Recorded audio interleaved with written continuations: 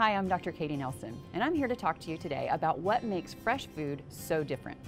Freshpet recipes always start with fresh, natural ingredients sourced from local farms, never any pre-processed meals commonly found in traditional pet foods. In fact, they use the same high-quality, wholesome ingredients that I use to cook a well-balanced dinner for my family, like fresh poultry, meat, or fish, and vegetables straight from the garden.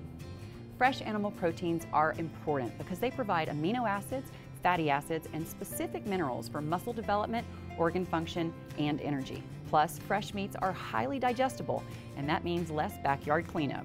Fresh pet foods also include vitamin-rich vegetables, high-fiber grains, and antioxidant-rich fruits you can actually see, like peas, carrots, brown rice, leafy spinach, and even dark berries. Unlike most dry and canned pet foods that are processed using extreme heat, Freshpet gently cooks their recipes at lower temperatures to retain the essential vitamins and nutrients that occur naturally in fresh ingredients.